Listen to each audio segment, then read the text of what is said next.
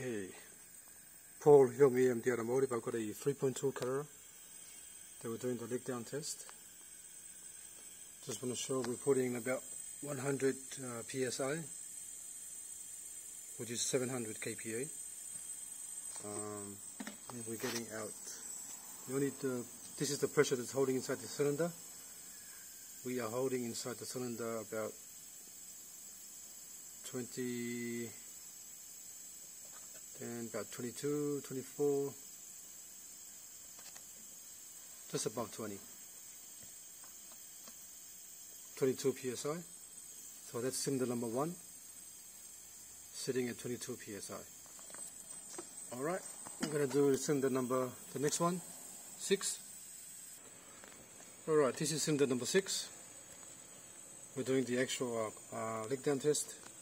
So we're putting in about 100 psi, and we're holding inside the cylinder, top dead center, about 72 psi, or 500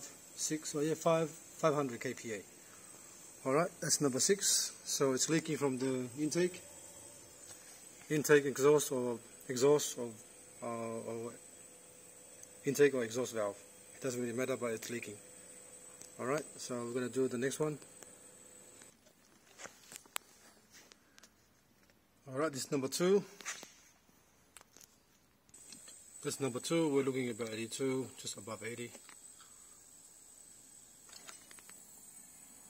100, holding about 80 psi, 82.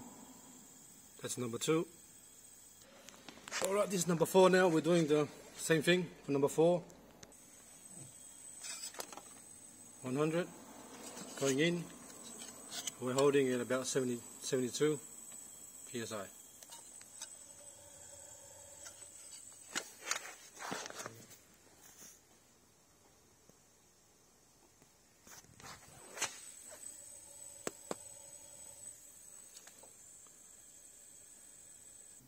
This is number 3.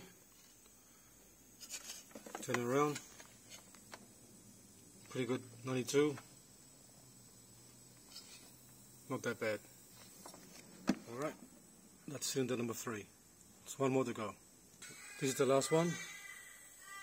Number 5. Got 72.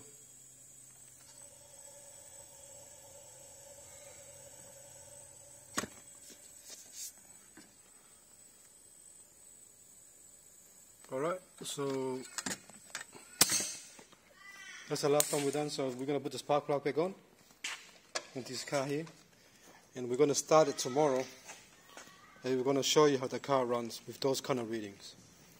A lot of people straight away they go, this car is bad, and straight away they condemn full engine rebuild, but you don't need to rebuild the engine. I'm going to start it tomorrow cold. Usually when that happens, the actual valve stem seals are leaking, so we need to actually replace the valve stem seals. Compression of the engine is good, so you don't need to do a full rebuild on this car here. Just a top end rebuild. Top end rebuild is needed to be done, but it doesn't mean you can drive the car. You can still drive the car like this. Usually when they're really, really bad, you can't start the car up. But this car starts straight away in the morning. I'll show you tomorrow how the car start up in the morning when we have those values that I just showed on the actual leak down test. To show that the car can still start up. These old girls always start no matter what. Alright? Thanks for watching, and please subscribe.